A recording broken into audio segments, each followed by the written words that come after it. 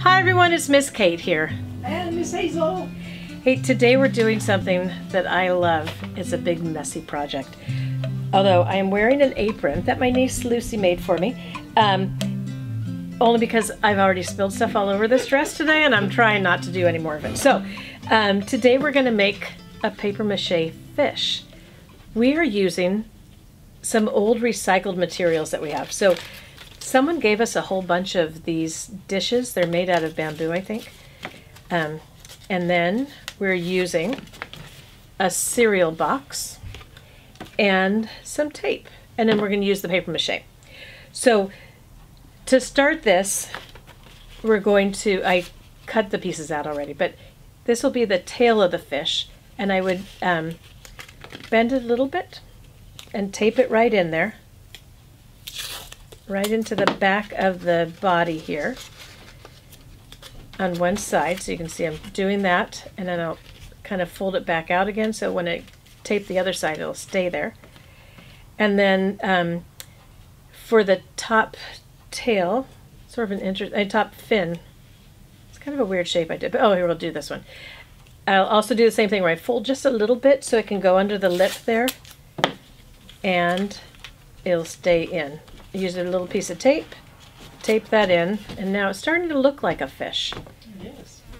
Then I will tape the two together, and I'll show you one that's already done. I won't do this whole thing. We'll tape the two together and then add what I'm calling feet, but they're the fins on the bottom, so it will stand like this one. So here's one I already put together. It's got the two fins on the bottom, one on the top. It's got its tail, and it has a fair amount of masking tape because I want to make sure it all stayed together. Now, if you don't have these things, and most people don't, you could use anything in your house.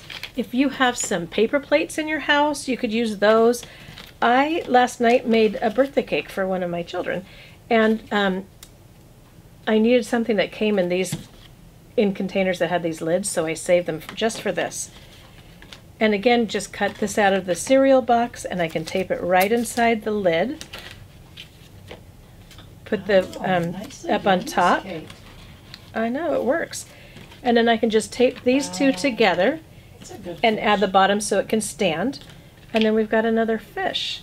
I know, it's kind of fun. So the next thing we did was add, now we love these plaster strips, mostly because we have them and they're pretty easy to use. But you can use other forms. You'll see on another video that we show you two other ways to use household things to make your papier-mâché. But we're using the plaster strips. So once it's dry, after 24 hours, then you can go ahead and paint your fish. I used acrylic on my fish because I like the way it finishes. Oh, this guy doesn't want to stand anymore. I got to get him to stand at a good spot so you can see he does stand. You could use tempera, you could use acrylic. I just like acrylic, so that's what I tend to use mostly, but you could use anything you want. So when you're using these strips, and you may have seen them, use them before, I set up, I should probably make this so you can see, I set up my area so that I have, whoops, I did that backwards. I have my strips, and then my water, and then my fish, so that I'm not getting their strips wet too early. So here's a strip. I'm just going to put it in the water, pull it out through my fingers like this to try and get most of the water off of it, and then I will start covering my fish. And when you're working with the plaster strips, you want to make sure you're rubbing this. You can see there are all these holes. When I rub it, I mix up all that plaster so that the holes are covered, and that makes this so that it's really strong when we're done. Miss Kate, how many layers of plaster are you going to put on there? I was just about to say that. On this one, I'm going to put 2 layers on. And that is just to make sure it's super strong, because this stuff is not so strong. This stuff, the bamboo is not very strong, but I want the fish to be strong enough so that you can put it up on a shelf in your house and it can just stay there and look really interesting and pretty.